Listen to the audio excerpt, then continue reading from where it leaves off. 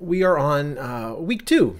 So this is going to be a session about plotting with ggplot2. Now, every session, we're going to have some plot that motivates our work together. So we're going to do a plot in every session, every week that we do. So in order to prepare for that, I feel like I really need to get you into ggplot2, one of the main plotting packages for R. Now, there's certainly something called base plots in R. You can make quick and dirty plots, and some people really love base plots, but I'm in camp ggplot2. It's the way I like to plot. It's what I'm going to teach you how to do. So here we are in our roadmap. We're going to do plotting with ggplot2, and next week we're really going to focus on the things that happen before we do our plots, all the importing and transforming of data. I am hoping with a good foundation in ggplot2 we'll be able to do interesting things from week to week, and we'll build you up as we go here. So plotting with ggplot2, and the GG in ggplot stands for the grammar of graphics. And I want to explain the idea behind that today, because I think if you get that idea, then the whole package makes more sense when you know what the philosophy is. So we'll show you some core ggplot2 functions, and I decided to make it an explicit goal every week to show you a new output format. Last week we did a slide deck, and we're starting with R Markdown every time, and we're going to create a new type of output every week. And so this week we're just going to make a plain old PDF report that you know, if you had the time and the inclination, you could make it as jazzy as you want. You know, if you were working in an industry setting, and you might need to modify the report to make it look like your company's template. And you can do all that once you learn about our Markdown templates. We're going to take a standard approach to a PDF output, but that's our Markdown goal for today, spitting out to PDF. So grammar of graphics, some core functions in ggplot, and outputting to PDF. Our inspiration for today comes from a preprint that I found on the pandemic in China and Italy. And we're going to just look at the China data for today. And we're essentially going to try to reproduce panel B from this plot that you can see. It looks like we're actually making 3 plots in one. So we have these panels within panels. And often you want to do something like this because your data are complex and it's hard to show in one plot. So what we're going to do is teach you how to make a faceted plot like this. So here's what our plot goal looks like today, right? Here's our inspiration. You can tell once you're used to working in R and ggplot that actually the authors here were also working in R and ggplot. So we're going to try to, we can reproduce it pretty closely, exactly if we wanted to, but I made a few changes. So our plot goal for today does the same layout of the data, right? Does the same scales, does the same labels on the facets, but adds what I think is a nicer title and a subtitle, and we have a caption down there showing how we got the data. So this is what we're going to try to reproduce for today. The Grammar of Graphics was a book that Leland Wilkinson wrote. I think first edition came out in 1999. This Grammar of Graphics idea. And Hadley Wickham, who is RStudio's chief scientist and the developer of the ggplot2 package and many other great packages that you'll know to come to learn and love, he describes the Grammar of Graphics as a tool that enables us to describe the components of a graphic. So when you come to a plotting task, you know, your first thought won't need to be, well, should it be a scatter plot or a bar chart? But it'll be, okay, what are the components of the graphic that I want to make? Let me break it down into its constituent pieces, and then it's easier to think through what you need to create. And Thomas Lynn Pedersen has a number of great packages himself in this fantastic workshop. I think it's like a 4-hour workshop on ggplot2, and he's certainly a clear expert And you should take a look at the workshop if you really want to take a deep dive into ggplot2. On his GitHub repository, he has the PDF of the when you can see their gorgeous slides and the assignment and links to the YouTube videos. So you can really take a deep dive with his workshop. But his slide here really just summarizes the idea of the grammar of graphics, where we have a layered approach. So if you think of every graphic we're going to make as a collection of layers, right? Almost like transparencies back when we used to use those, where you would have an overhead projector and you would lay down new transparency for a new slide, and anything you laid on top of that would be another layer, right? Or if you've worked in Photoshop or GIS programs, you're familiar with the idea of layers, and that's what the grammar of graphics is for plotting. To say that at the base of our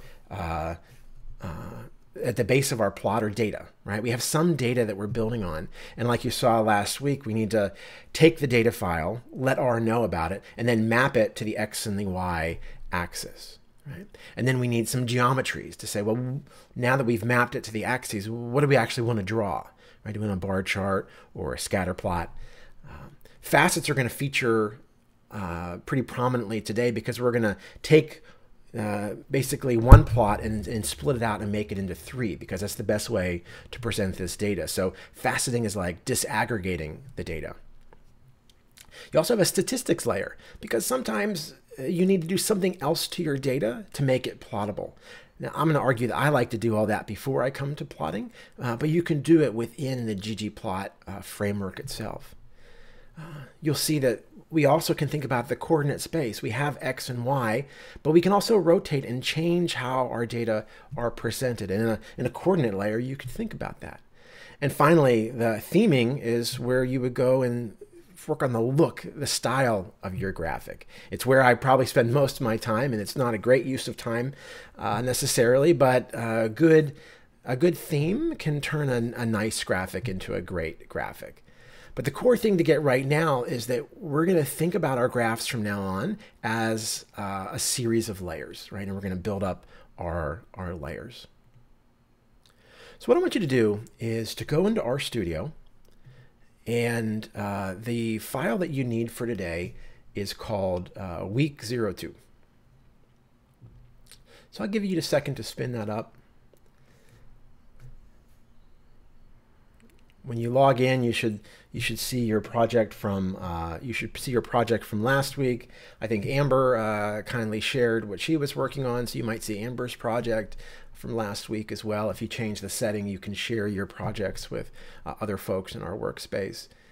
But you can go ahead and spin up the week02, and if you missed last week, you're catching up. RStudio Cloud is fantastic because it's replicating what you would see on your computer if you were to download this program locally and run it on your own computer. And again, we're doing it in the cloud because I made this project and I know what everybody is looking at on your screen, right? It standardizes everything.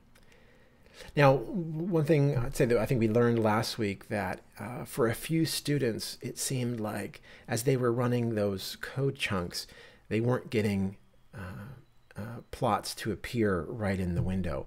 And if that happens to you today, just go back out by clicking on the title at the top, and then you can jump back into it. And for some reason, that seems to work. Now, perfect. How do you get the layout to look like this? If you go to Tools and you go to Global Options. Now, this is my preference. Maybe it'll be your preference too, but at least if you do this, you'll be able to follow along in the same way that I'm doing it. So you go to Tools and Global Options, and you go to Pane Layout, and that's where I chose from the drop-down to put my source file, that's my markdown file, up in the top left, my console in the top right, and then it doesn't really matter, but I put my history down here and everything else over here. Now, and you would go ahead and apply or okay that for you.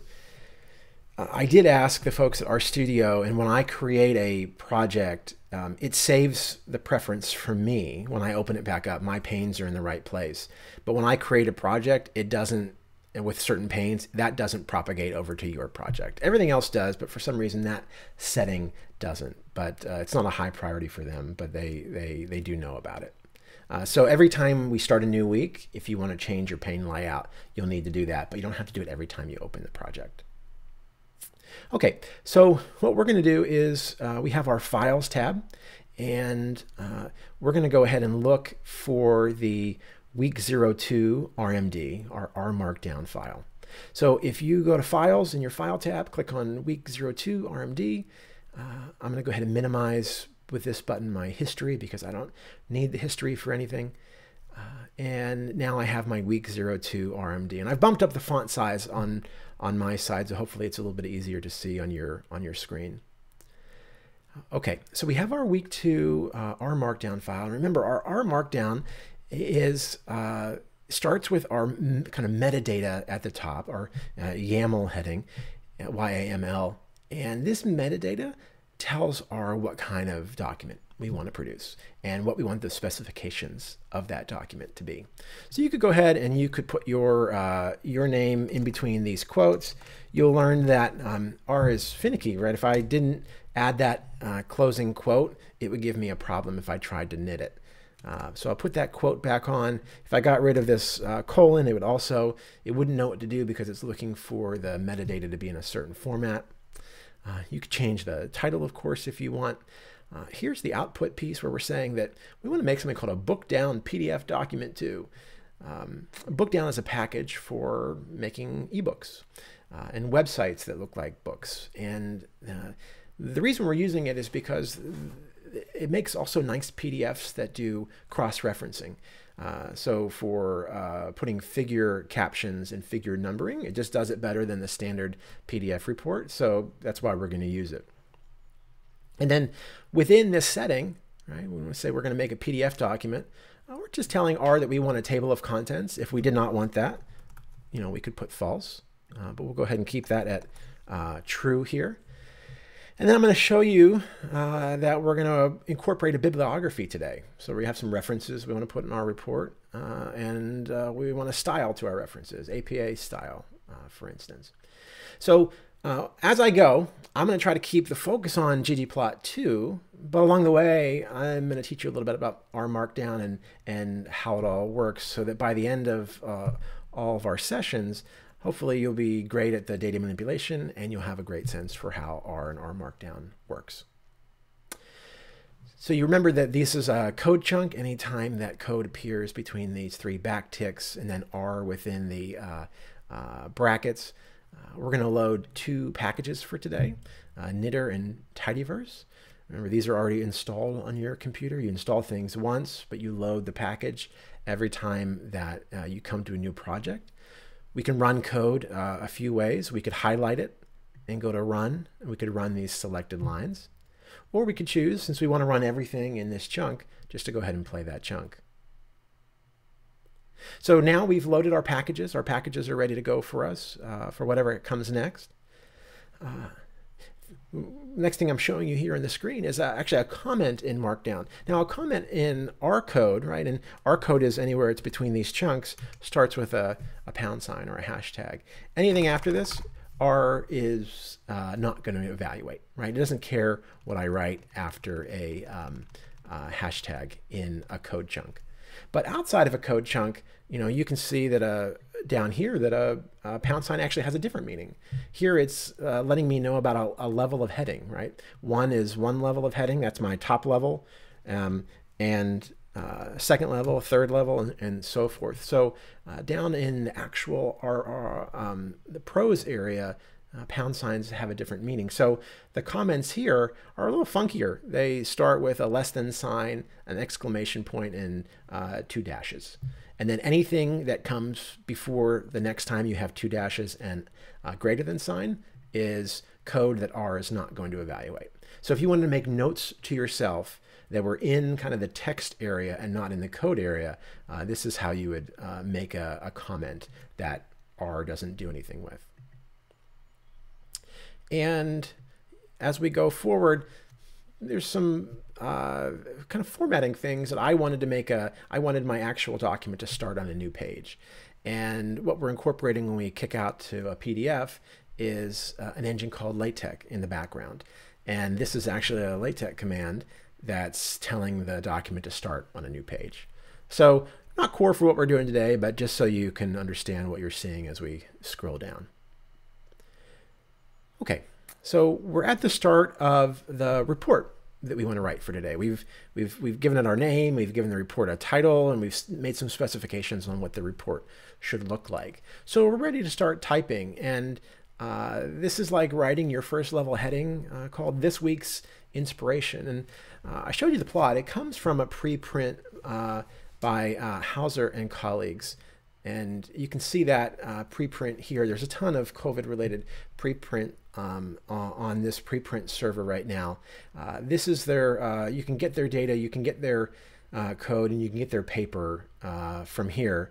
And the plot that we're going to try to replicate is Figure 1, Plot B. Now, this is a modeling paper, and it's pretty complex. The code base is certainly advanced. I couldn't get it to run straight out just for me. I think there were some things that they might have to modify.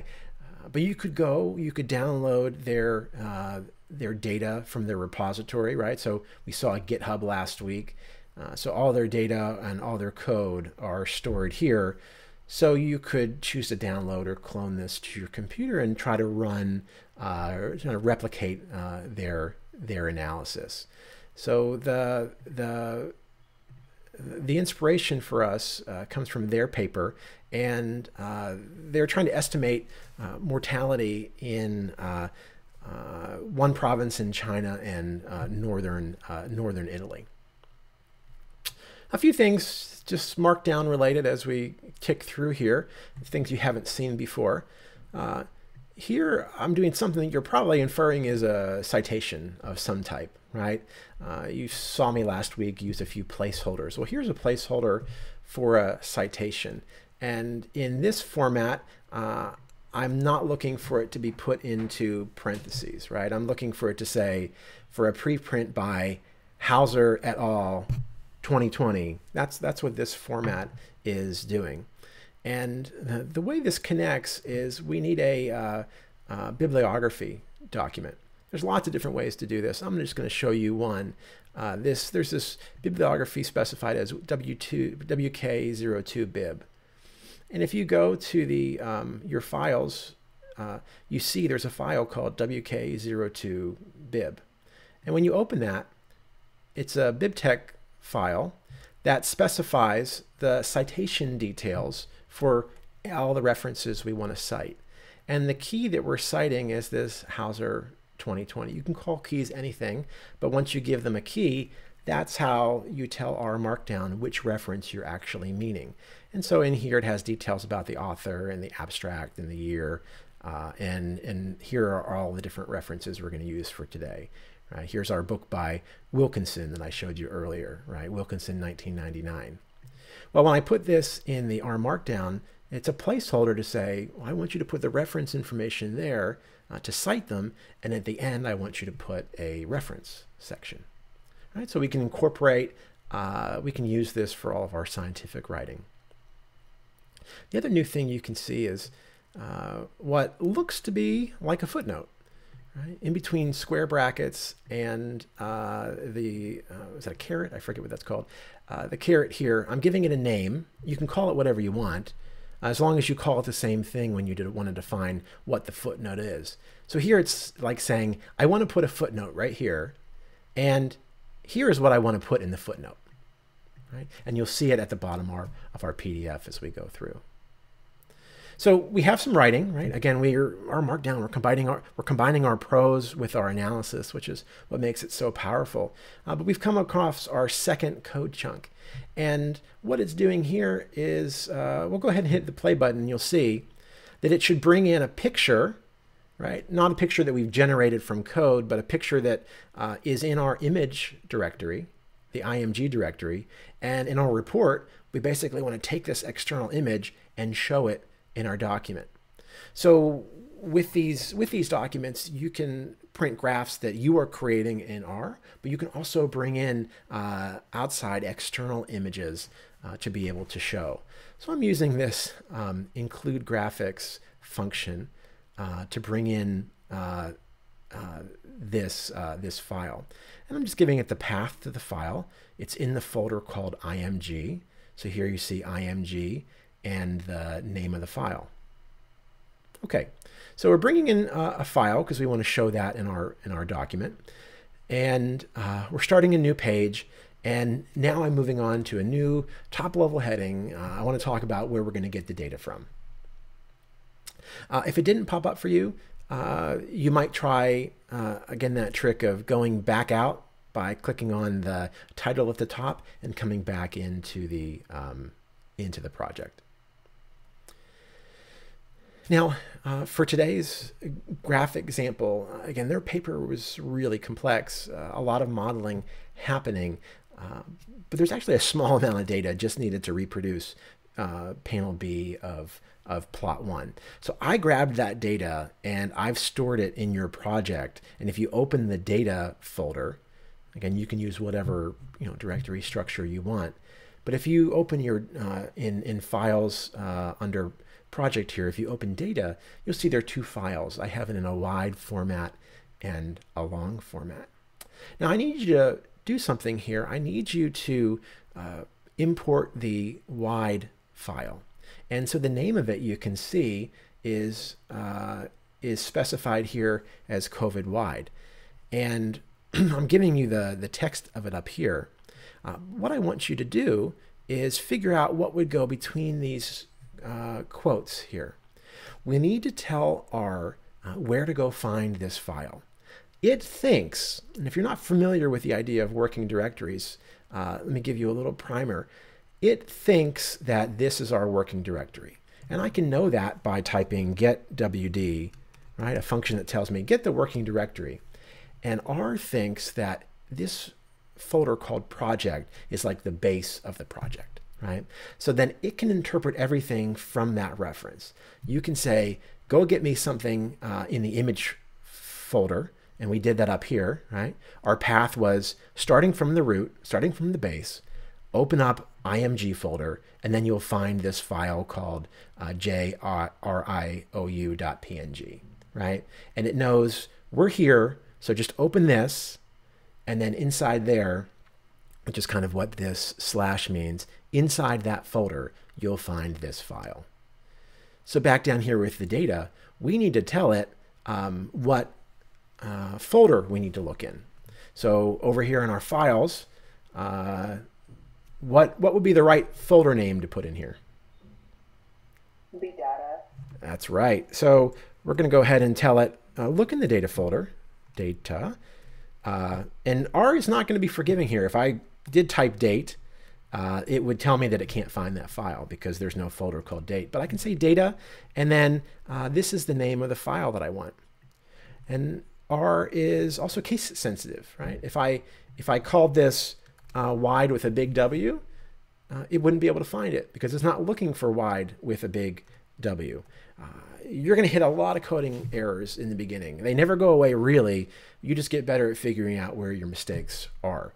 And in the beginning, it's usually some sort of typing. You've made a typo, and R is doing what you tell it to do, not, of course, what you want it to do. So now we're going to use this read CSV function, right? Functions are kind of words followed by parentheses. And we're just telling it, do something. We want you to read in this CSV file. And I told you last week that this is the assignment operator where it's going to take my data file and it's going to assign that in R's memory to something, an object called df. You can call it whatever you want. I'm going to call it df. And if I look in if I play that chunk and look in my environment, then I can see here that I have a df object here. Now I think I've maybe in an earlier version I meant to call this df wide actually. So why don't you do that with me? Let's change this, instead of being the object df, let's make it called the object df wide.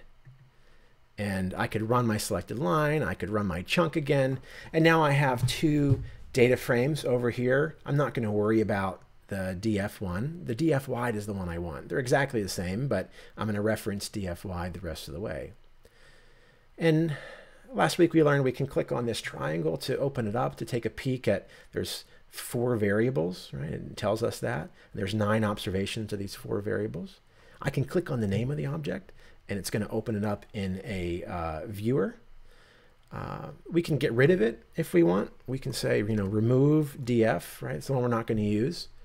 So if I do that, you'll see it disappears from my environment here. So I can remove it from my workspace. But here's our data. Again, your Excel fans will like to see your data this way, where you can filter, where you can sort, but you can't edit. And that's the idea of reproducibility, that we're only going to edit by typing. We're only going to edit by creating scripts. So we have our data in here now, and it's in a format, right? That's a wide format. This is a format you're probably very used to using. This is what it would look like if we were in Excel right now, right? This is exactly what you were looking at in RStudio, where it's in a wide format, where every age category appears once, right? And then we have different values that we want to map to variables that appear in columns. So we have a pop column, cases, and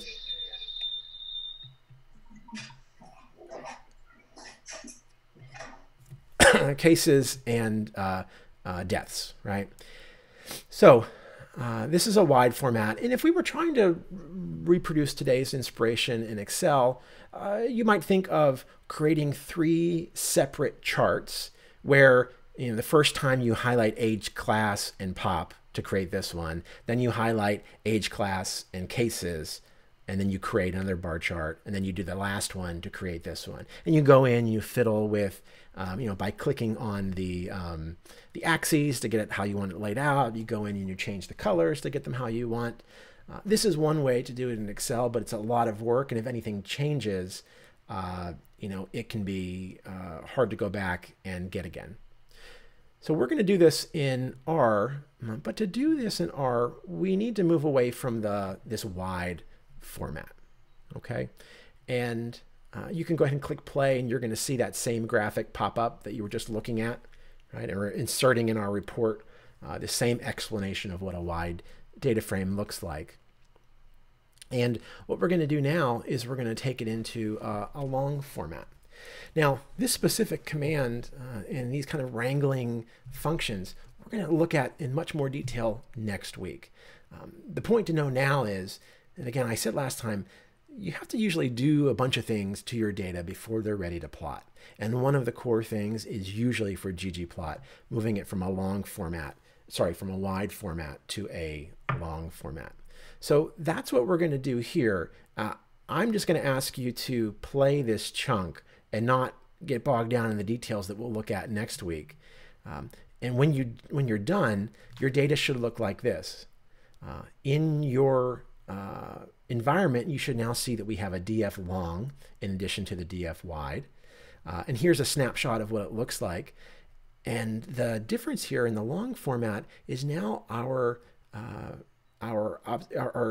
units of interest, our age categories, they appear multiple times, right? 0 to 9 appears for the Chinese population reported cases and reported deaths. And each one of those has a value. Now, we would call this, you can call it a long data set, but it's actually also a tidy data frame. And again, Hadley Wickham has a paper on this, and it's the whole philosophy that motivates the tidyverse suite of packages, of which ggplot2 is a member. It's the idea that your data should be in a format where every variable forms a column, every observation is a row, and as we'll see when we get to relational data, that data of different types, different levels appear in different tables, and you bring them together by joins. So when you put it into this format, and if you want to read more kind of about tidy data, Hadley has a paper on that as well. But in this format, this long format, and if you want to take a look at it, you can click on df long.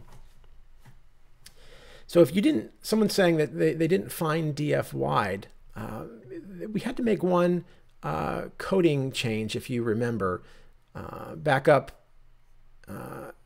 here at line 55, I asked you to make this df wide instead of, if you run it again, it should pop up for you. Go ahead and click the run button and you'll see it. If not, we'll try to get you caught up to that. But if you click run again, it should come in as long as this is correct. This is the other thing to take a peek at to make sure that you're giving it the right file directory and name.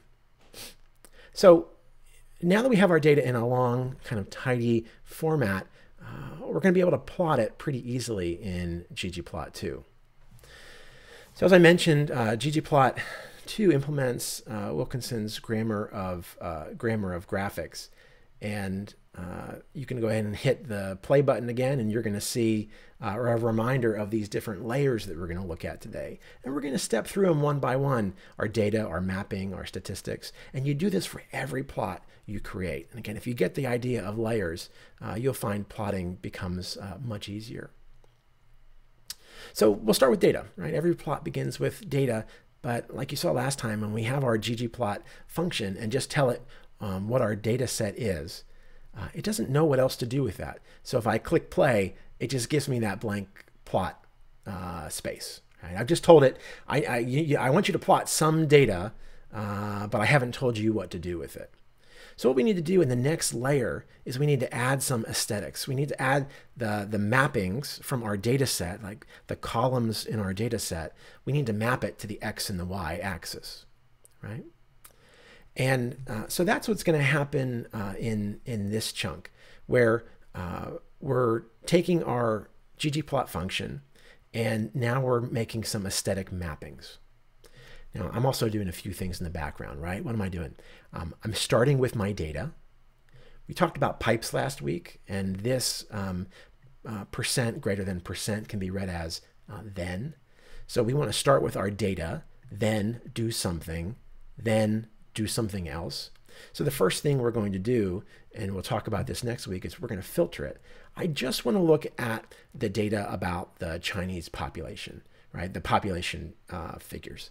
So just to make it a little bit easier to start with. So we're going to filter our data. We're going to start with our long. We're going to filter our data, and then we're going to do some plotting.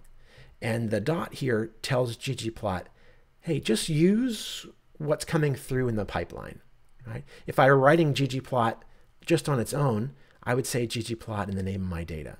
But here, because it's part of a pipeline, and that's what I really want you to get to be doing, is we're just saying start with the data, limit the data to just the Chinese population figures, and then in ggplot, use what's coming down the pipeline. And then we have our aesthetics function that says we want to map the variable age class to the x-axis, and we want to map the values to the y-axis. So in our data set, we have the variable age class, and we have the variable value, right? And if you want to see what R is actually looking at, I can filter just on the screen. This is now what it thinks the data set is when I added that filter step, right? It says, okay, just look at Chinese population and map age class to the X and map the values, which are the proportions, to the Y. And the other thing I can do some mapping on is some basics for my plot around a title, a subtitle, a caption, and an X and a Y axis label. Do you see that now that we're in ggplot, I'm adding my layers? This is a mistake you'll make the first couple times, but now when we want to add layers in ggplot, we use plus. We want this plus something else. Then we're going to add something else. You're going to see another plus sign. But previously, we were going to the next thing with the pipe operator to say, and then. It's a little confusing, but the pipe is from our data, and then filter, and then plot. But within the plot, we're adding layers. First layer, and this is all our second layer. And the last thing you saw last week is this assignment. I want to take all of this, right, and I'll just run it in the console so you can see it. It's going to create this empty plot with some axis ticks. I want to assign that to P. And I'm going to run that again. And now when I run P, right, it's assigned where that plot just showed up right there again. Because R thinks that all of this is what you mean by P. So I can now add my next layer to P in a moment. Okay, so go ahead and run this chunk. And it's going to create an object in your environment called P. And if you wanted, there's a function called class. It'll say, hey, what is P all about? P is a ggplot object. So we've assigned this object to P. Now, you know from our inspiration for today that age is actually on the y-axis. So we have some flipping to do down the road. But right now, we're going to act as if age is on the x-axis and our values are on the y-axis, because that's typically how we make plots, where we put categories across the bottom and values up the y-axis. So that's what we're going to start with. Then we can add a statistics layer. Sometimes you need to, if you want to add a smoothing line, well, you could do that in ggplot to say that you want to take the average and create an average line. Personally, I like to do as much of the calculations as possible in the pipeline that leads up to ggplot. So like up in here, I like to do all the calculations and then pass to ggplot the thing that I want to plot. But you can also do it in a statistics layer. I'm not going to show that today, but there's lots of things you can do to manipulate your data. We're going to get to the fun part where we want to actually now tell what we want to plot. And this is where the idea of geomes or geometric objects come in. And if you go to this website here, this reference page, you can see that there are tons of different types of geomes, a few different ones for bar charts. We're going to make one of those today called a geom call. You can do heat maps. I mean, there's really, I think there's 40 or 50 some of these different geomes, but this is where you start to tell I want it to look like a scatter plot, or I want it to look like a bar chart. That's what your geom does, right? And we're taking our object, which is stored in P, and now we're adding a new layer, right? ggplot is all about layers. We're adding a new layer. And when we add that layer, you can see that it started with my background. We had the axis labels and ticks. And now we're telling it, now what I want you to visualize this as are a bunch of bars. Okay? And we've limited our data to just the Chinese population. And we could have, in the previous step, said that in the title, but I didn't quite yet. But that's where you could have specified it. So we've added geom call to P, but notice we didn't assign it back to P. If I go over to my console and say, hey, remind me what P is, it's going to show you it without the geom, because I did not, in front of this, put P as like that, right? That's the only way it gets reassigned. But right now I'm not doing that. So it's just printing it here for me to see, but R still thinks that P is this blank plot. The next layer we can think about deals with our scales. Last week we took a linear scale and we made it exponential. You want to show the increasing number of deaths in an exponential form. Here what we want to do, if we go back to our inspirational plot for today, you can see that the x-axis here goes from 0 to 30, right? 0% to 30%. Ours, because R is just trying to take reasonable defaults, it says, well, you don't have data for the Chinese population. No proportions get above about 16 or 17%. So R puts a reasonable maximum on that. But if we're trying to reproduce this, we could tell it, well, actually, what we want to do is we want to make these ticks percentages, not proportions. So we want to multiply by 100, essentially, and put a percent sign. And we want the scale to go from 0 to 0.3 or 30%. And instead of these breaks at 0, 0.05, 0.1, we want the breaks to be at 10%, 20%, 30%. So I'm going to use this funky little sequence function. And just so you can see what it does, it's saying, I want to make a sequence of numbers from 0 to 0.3 by increments of 0.1. So it's going to do that for me. I could have just typed all of this with commas in here and said, make these different breaks for me. But I'm telling R to use a function just to pass these along. So when you run this, it's going to reassign it to P and show it to you. And here now we have our scales that go from 0 to 30, which is great. That's what we're going to need to make it look like our inspirational plot for today. We've turned it from proportions, so 0.1 to 10%, which is also great. And we've put the breaks at the tens, so 0, 10, 20, and 30. Right? And that's all kind of in this scale layer where we're messing around with something about our scales. So we're building our plot layer by layer. Now, what people tend to do first time around is put way too much in one plot. Now, I'm going to go back in this example to our original long data frame. I'm not going to filter just down to the population data because we have data on cases and we have data on deaths that we're trying to visualize too. And I think a bad way to go about this would say, okay, start with your data and make a plot, and I want you to show me different bars by the variable. And in the variable, if you remember, I'm going to stop filtering. We have population data, case data, and death data. And what this code is saying to R is, just give me a different color by the different variable. So when you click play here, what it's doing is it's giving me one of these dodged bar charts. And I've got to look at the legend to see that red means Chinese population, the population figures, reported cases. And it's really hard to look at a plot like this, I think, and make a whole lot of sense out of it.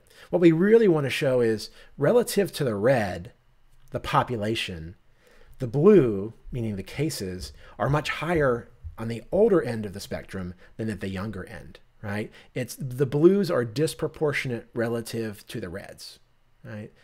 Elderly folks are dying at a higher rate than would be expected. Then they make up of a share of the population. But this plot is not helping us with this. So whenever you find yourself in a situation like this, where you just have too much information, this is where you really want the idea of small multiples, right, or facets. And that's what this is doing. It's taking that same data and saying, let's make one panel where we look at the population data, one panel where we look at the case data, and one panel where we look at the death data. And it makes it very easy to say, here's the population, relative to that, here are the cases, but then the folks who are dying tend to be on the older end of the age spectrum, right? This plot is a very effective, facets or disaggregating the data by this variable are a very effective way of plotting. So we want to be very effective. So we're going to do the exact same thing. This is the code we've had before then. We're going to start with our data. We're going to make a plot. We're going to pass our data from long. We're going to assign age class to X still, the values to Y. The geom we're going to make are columns. We want to make bars. We're going to mess with our scales, turning them into percents instead of proportions, and changing the breaks to go from 0 to 30% by breaks of 10. We're going to add a title now. You can call it whatever you want. I'm saying China's elderly are hardest hit by COVID-19. I'm choosing to add a subtitle. I'm choosing to add a caption. I'm going to label the age group for now, but I'm not going to label Y because Y's are percentages. And it's very clear when you look at the chart that they're percentages, and I don't need to tell you that you're looking at percentages. So as we make nicer graphs, we don't necessarily need to label all of our axes. So if someone told you that in the past, I'm telling you from here forward, you do not necessarily need labels on all of your axes. But here's the new piece, right? It ends with a plus. So we're saying, now give me one more layer, add one more layer, and we're going to add something called a facet wrap. and we're going to wrap by the variable. And if we look at our data, right, we're wrapping by this variable that says, basically, I want you to make me a new panel that's just for the Chinese population, just for the reported cases, and just for the reported deaths. Right? So I want you to do the same type of plot in each panel, but I want you to break it out into panels according to whatever you find in this variable column. Right? And then it has a parameter called scales, and it has a few options. I want you to try it both ways. It's not going to save anything. It's just going to print it for you. I'd like you to try in quotes to say that you want the scales to be free. So you could type in quotes free underscore y. And when you run that, right, so scales equal in quotes free underscore y, and you're going to notice that it's going to scale your axes according to, it's going to override your earlier request to go to 30%, and it's going to scale your axes to whatever makes the most sense based on the panel data. So here in the population, again, the proportions, the percentages never go quite high enough, so it does not go up to 30%, right? So the scales can vary between your plots. But this isn't really what we want. We want to look at this where everybody has the same scales. So we're going to make this fixed instead. And that happens to be the default, so we don't technically need to type it. But when we do, now you're going to see that the, all right, let's see. Fixed. Oh, I need to, sorry, it's not fixed Y. It's just fixed X. It's telling me it's just fixed. So if I run that again, now my plot looks more like what we're going for. Everybody goes from 0 to 30. So in a sort of relative comparison, it makes sense to look across these panels. So when you wrap these facets, you get the choice of what you want to do with your scales. And so it depends on your objective, whether it makes sense to do fixed or free scales. But now you can see we've added these layers one by one, and we're getting a plot that looks like what we want to have, but we need to do one thing for sure. We need to flip, right? We have age on the X, values on the Y, and we know from our inspiration, and certainly the better way to read this is to have your age categories on the Y. You can see that in the plot we have here, that it's really hard to make out these different age categories when there's not very much space for the labels to appear. You have much more room on the y-axis to write out these labels. So let's change our coordinates with a coordinate layer. Everything's the same, right? All of this is the same. And here's the new piece. Plus, from where we left off, we're adding a new layer. And we want to use the function to flip the coordinates, chord flip.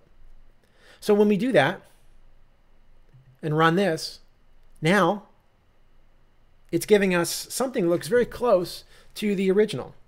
Right? We've swapped our axes. So now our percentages are across the bottom. I'm not showing you a label that tells you these are percentages because you're real smart and you don't need me to tell you that. So I've left off the axis label here. I've also left off the axis label on the Y.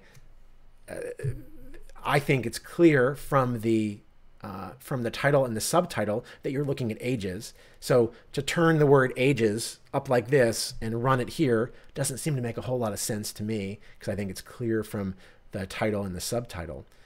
But we've gotten a lot closer to what we want now because we flipped our axes, right? And we have our nice caption down here at the bottom. If we check in with how we're doing, we're pretty close, but the style's a little different, right? We have colors, and the plot looks a little bit less complicated here. So remember, when we get to styling, we're talking about our theme layer, right? Here, everything's the same, right? So now, plus our new piece, I'm doing a few things. And you'll learn these as you go and you experiment with what you like in plots. You can get 95% of the way to where you want to go just by using some built-in themes. And if I run just the code here and I don't include the plus, because ours, if I include the plus, R thinks I'm not done talking yet. So I'm not going to include the plus. I'm just going to stop it here and click run. And you can see that the plot has changed. It's theme minimal. So it looks like more of a minimalist plot. If I go back up, you can see here I have like a gray background and a gray heading over here. In my new one, when I use the built-in theme minimal, right, it stripped a lot of that away. I do a lot of my plots in theme minimal because that's my preference. But I can further modify things about my theme. Right? I could choose to change the text. Right? I want a different font for my text. And I want to take these headings, these facet headings, these strip text here, I want to make them bold. And I want my font, I want my plot title to be bold. And I want my caption to be printed in monospace font instead. And I want it to be a little bit smaller. These are all things that you start to modify with the function theme.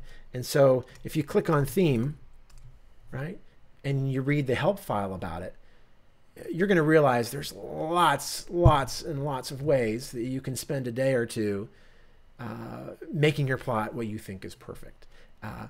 Again, built-in themes will get you very close. And I would say if you're going to make a plot and share it with a colleague, share it with a mentor, just stop with the built-in theme. Like that's good enough to share. But then when you want to make it ready for publication or external sharing, you might have some more work to do to get it to look just right.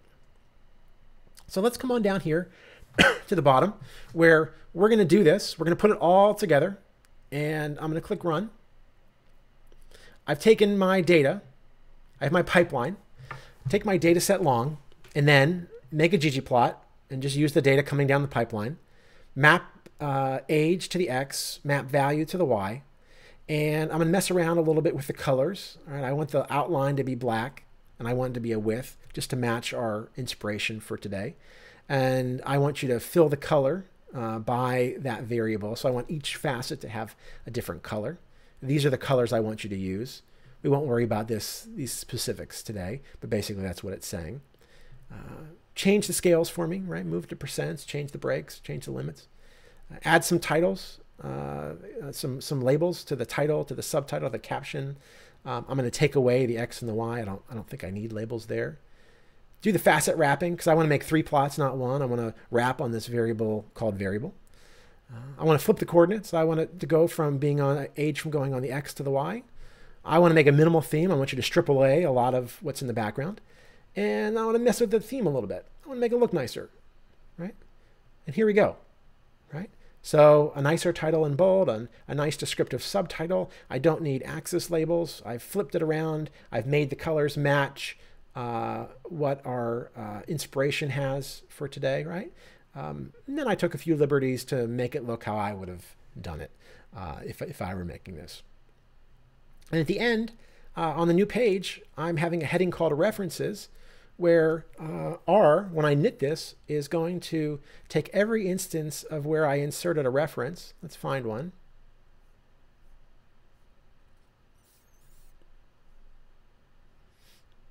Here's a reference, Wilkinson 1999. It's going to be in parentheses in the APA format. It's going to look in my bib file. Remember that file? It's going to look for the key for Wilkinson, like, oh, okay, when it goes to make a reference, it's going to make it based on this data, right, that I put in the bib file. So now the moment of truth is when we click knit on our files.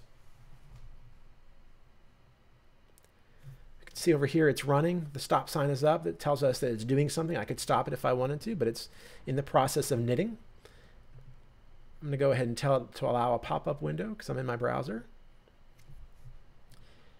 And now I have a report, right? I have a table of contents and a title and my name because I asked for all those things. I can click, you know, these are sort of built-in hyperlinks. I can click to the different sections.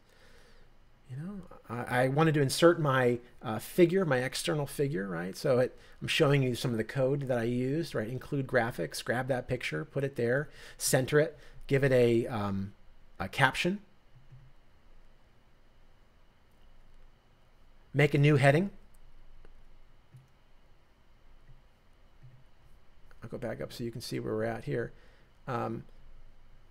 make a new heading for get the data. All right. So here we are, get the data. Here's my pros. Here's my code chunk that I wanted to show you, where we're getting the data and calling it df wide. Right. I'm bringing in the Excel example to show you what a wide format looks like. Right. Here is df long, the object I created, my long data set. I'm just printing a little bit of it here. And so now I have a nice report that would be easy to share with a colleague. This isn't ready for prime time. This isn't ready to go to a journal, but certainly for your research group, something like this would be more than sufficient, along with the R Markdown file, to let people know what you're working on. And then we get to our final plot here. Oh, I skipped over. Sorry for the whiplash. I meant to show you that we have Wilkinson 1999, Wickham 2010, and earlier I had, I believe, one where it's formatted without the brackets, so Hauser et al. 2020, and then at the very end, my reference section. So now today we've taken a new data set. We've done minimal processing to it to get it into a long file. I explained why that long file is so important, because it's tidy. It's a tidy format that is going to be so essential to all the packages in the tidyverse, ggplot2 being one of them. So when you learn about getting your data in the right format, you think tidy, and it lets you plot in ggplot quite easily. And ggplot, grammar of graphics, means that we're plotting our layers, right? We're building our layers plus by plus by plus. So we can take from a pipeline from our data and say, and then do this, and then do that, and then finally let's plot. And then within our plot, we're adding plus signs. And then here we can make a nice output, today being the PDF output. So I will leave it there today, but I'll stay on to answer questions that folks have. And I will post another challenge for this week. I think what we're going to do is go from plotting bars to plotting lollipops, and it is as fun as it sounds. So thanks for joining, and I'll hang around if folks have some questions.